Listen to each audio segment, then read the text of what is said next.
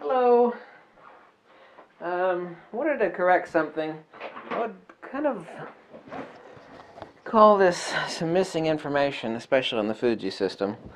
The Fuji manual is really, really bad, which most people that love Fuji will admit.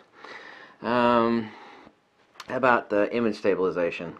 I ran across this a little while ago in the basement. It was kind of falling out of the box. Of course, it never should have been out, but here's like a 4x5 image that I took of one of my 6.7 Pentax medium format cameras. I took this on my Calumet 4x5, and I've got a lot of 4x5 negatives and chromes in the basement, and you know, these are really beautiful, but the truth is that I can actually extract more information out of a Fuji RAW file on an APS-C. You know, in light of you know, people talking about sensor size, compare 35mm or full frame or FX to this. You know, infinitely small, right? Kind of in league of what someone else had mentioned, that shooting film back in the days, that we're always trying to say, well, you know, if you got a DX, you need an FX. Well, things have improved. So, you know what it takes to, you know, processing black and white is not that hard, but it's still a pain in the crotch as opposed to sticking an SD card in your computer and printing them out and making contact sheets. So, you know, outside of the ginormous pain in the crotch, I mean, I've got more information here than I do here. You know, if I were to blow up a 20x30 from this, not only is it a gigantic pain in the crotch, I mean, the notion that the APS-C crop sensor is, you know, not good enough is really a load of crap. I mean, it really is. Anyway, on IS mode, on the Fuji, one thing that I noticed, that even the manual for the Fuji X-T1, X-T10 are just horrible. They're not giving any detailed information, and I'm, you know, not new, but moderately new to the Fuji system. I've been using it now for, I don't know what, 6 months or something like that.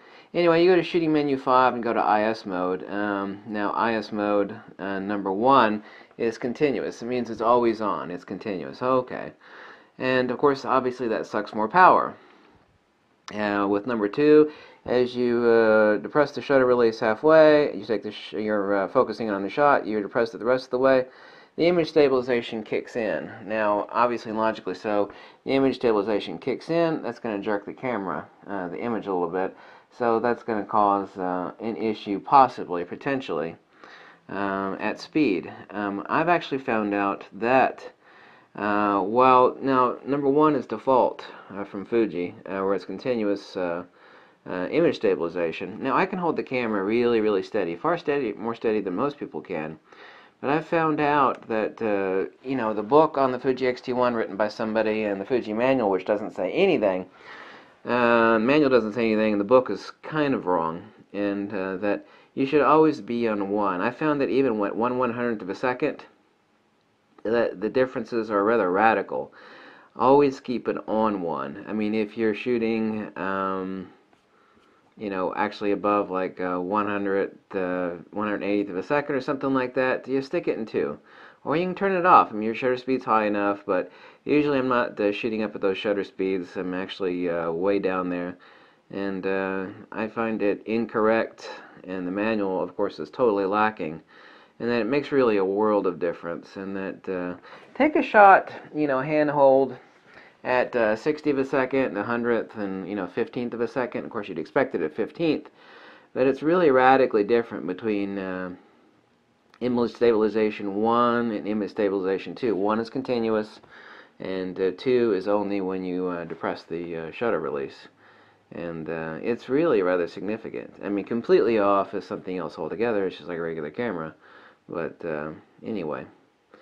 Check that out. Take some test shots for yourself. I've done a lot of extensive testing with a lot of different lenses. Even the 18 to 55, which I've been told, you know, it doesn't drastically, you know, change anything, but it does. It really does, even on the 18 to 55. And anyway, so check that out, and you might have had your camera in IS mode number 2. Someone probably told you to go there for battery saving. which is true, but you probably noticed that you have some difficulty hand-holding the shots, and that would be the reason for that. So take a look at that, because there's really very little mention of that. And unlike Nikon, it's really rather significant on the Fuji. It's significant not in a bad way, but significant in that there's very little information out there about the IS mode 1 and 2, and what little information there is somewhat incorrect. So check it out and verify that for yourself, okay? Bye.